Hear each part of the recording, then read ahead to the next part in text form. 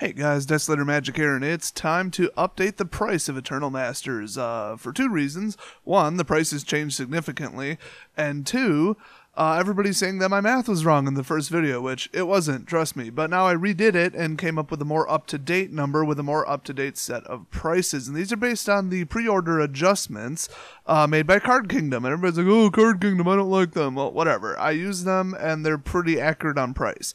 Compared to eBay, where I sell, they're typically about 11 to 20% high compared to what I could realistically get, and then after that I have to factor in actual eBay costs, like the fees, the shipping, the envelopes, all that.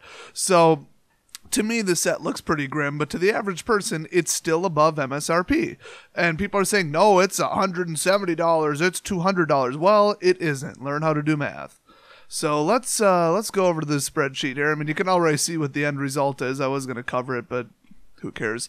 So this is the mythic section. This is all the mythics, and this is all of their pre-order prices. And some people are saying, oh, Mana Crypt, it isn't worth $109. Whatever. You know, if I change it to $20, the box doesn't go down that far. I mean, actually $20. Ouch. Jeez. High variance in this one, by the way. So, yeah, so that's the mythics. Here's the rares right here.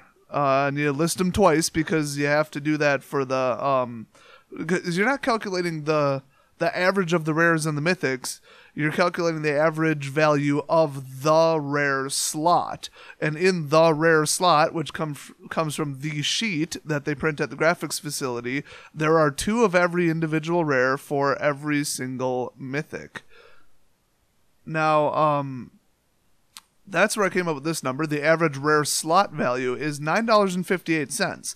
It's really hard to argue that that alone is not true because those are the prices and that's that. I mean, that is the average of it. So you've almost got your $9.99 pack MSRP right there.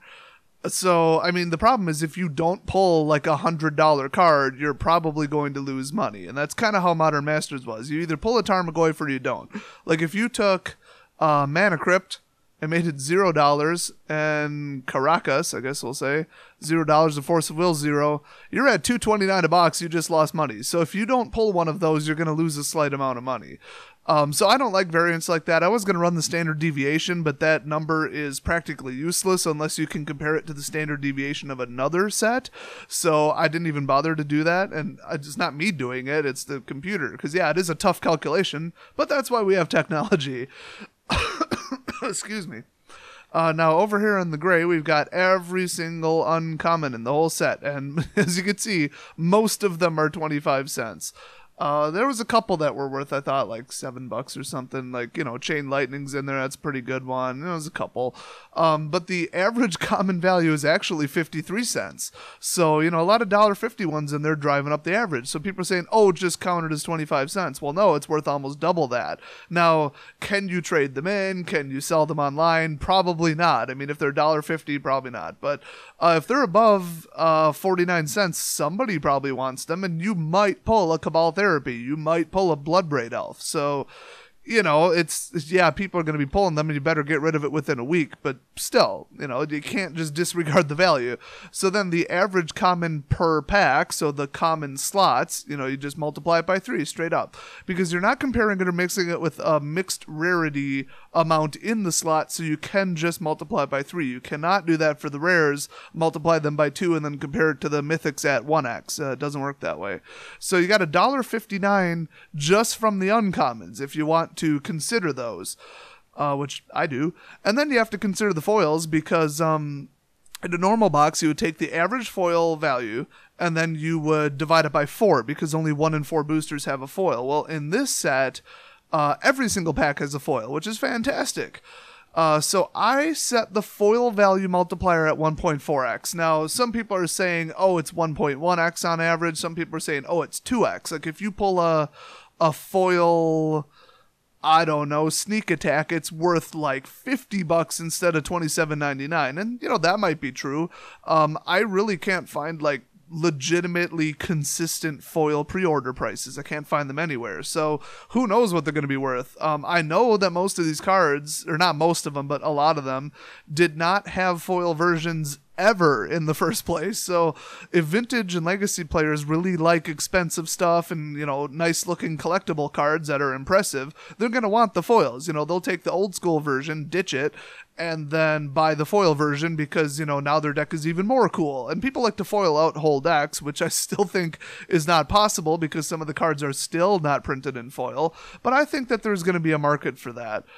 So that's cool. I just don't see like a foil Jace or a foil Mana Crypt or a foil like Force of Will going down the toilet price-wise. It just isn't going to happen.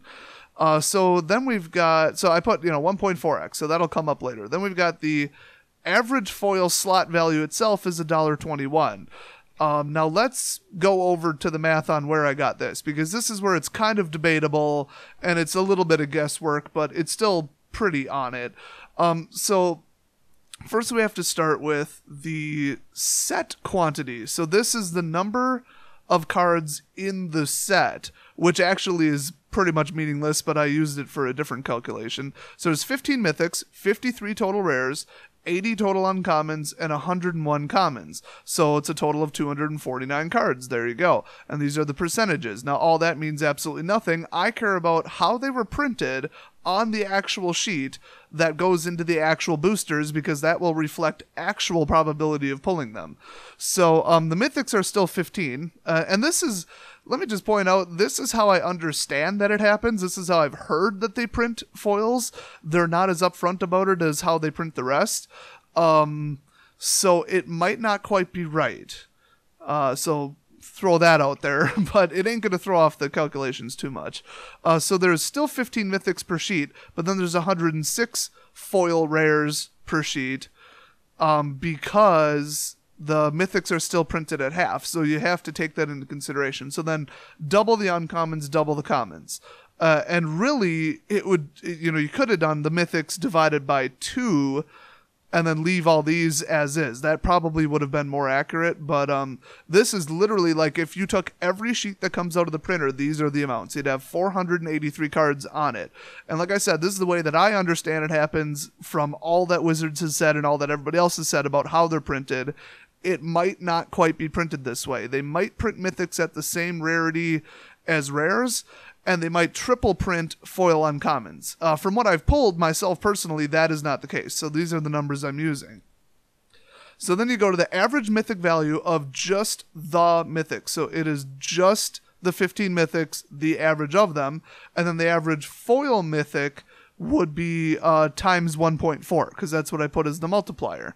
Then adjusted for appearance percentage means what is your actual probability of pulling that. So it's $49.64 times 3.11%, which is the prevalence of foil mythics in the foil slot from the sheet that they cut apart and put in that slot. Then the same goes for rares. $5.99 is the average rare value, and it's not, doubled or anything or weighted differently. It's just literally the average value of a rare. And so then times 1.4 is the foil value, and then adjusted for appearance percentage is of course multiplied by 2.95. And then the uncommon, same thing. We got the average uncommon is 53 cents, which matches what we see over there. The average foil uncommon is 1.4 times, and that you don't know. I mean, it might be 5 times just because, foil uncommons are a lot harder to get, and regular commons or uncommons are just whatever, so who knows. And then adjusted for appearance percentage, it drops down to a quarter because, believe it or not, uncommon foils are only 33% of the foils that you pull. Commons are 41%, and I, in this entire calculation, you might have noticed, I disregarded commons and foil commons. Probably not a good idea. There's probably like a $10 foil common out there somewhere. So this is a hair pessimistic, but I think at the end of the day, it's probably a 25 or 50 cent difference in the box price. So, I wouldn't go too nuts about it. Or actually, it would probably be $5 or less, I should say, on that scale. So then we go back over here, and that's the average foil slot, which is, now these are weighted, so it's $1.54, $1.84, 25 cents averaged, which I believe is the correct way to do it. I'm pretty confident in that. And so then the average value per booster is just $1.21 plus $1.59 plus $9.58. So like I said, disregarding the commons. Then you multiply it by 24 and you get one box's value at $297.04. Now, the way I usually do things is any card worth less than $2, so $1.99 on down, I replace its value with 0, because even if I got a playset of them, that would be $8 and then minus about 20%. So eBay price, it's somewhere around $6-7 in that neighborhood. And then it cost me over $2 to ship it, all things considered. It's closer to $3 actually. So it's just not worth, taking a 60-70% fee hit on cards like that. I tend to sell them in bulk on buy list or something, but it's not like I'm getting 10 cases of Eternal Masters anyway. I'm getting 1 box, so I'm not going to have a play set of anything, which is really going to hurt my per card shipping prices, that's for sure. But yeah, that's how I came up with the math. Pretty hard to dispute it. It's all right in front of you, which is exactly what people requested, was me making a video showing my math. So the only thing that you could say is, oh my gosh, Card Kingdom's price are double reality. Like, they're so far on another planet that, on day one on eBay, they're going to be worth less, or TCG Player or something. So yeah, you will get a different number if you start with a different set of prices, obviously. These prices look pretty realistic to me, but they really haven't printed anything like this anytime recently, so who knows? A lot of variance in it. I don't think any cards will suddenly shoot up. I don't think people are inventing new decks, so there's really nowhere to go but down. So overall, kind of a bad investment, but if you open 1 box, you would be expected to make, if you bought it for MSRP, almost $60 profit, and I think that's kind of cool. But yeah, like I said, the standard deviation is through the roof. It's probably at least 40, which means, you're either going to hit or miss on it, but, that's what it is. With Shadows, there was so many cards that were solid and worth money that the standard deviation was down. So if you open a box, you'd probably get a couple cards worth, $5 to $20 because there was so many of them. Now, if you open, Khans of Tarkir right now, you better pull a fetch land because nothing else is worth anything. So the standard deviation is as high as it could possibly get. It's almost the value of the card itself, which is terrible. And I don't like hit or miss because unless you're buying 100 boxes, you're going to hit or miss. Now, if you do buy 100 boxes, you're going to get exactly distributed number of rares and cards in individual unless they made a printing mistake. That's just how probability works. So anyway, if you have anything to add to this wonderful calculation, or if you think I missed $50 per box worth of commons and foil commons or something, let me know. Otherwise, this today on June 8th is what the price sits at. So don't believe all those people saying, oh, it's below 200, everybody's going to lose their butts on it. I actually do think people are going to lose their butts on it because prices are going to crash pretty quickly and it's going to be really hard to sell these. But if you pull a foil rare, foil mythic, you at least got a pretty good pull out of there. So I intend to probably go to the draft this Friday and try to draft it, even though I'm not familiar with almost any of these cards. That's always fun.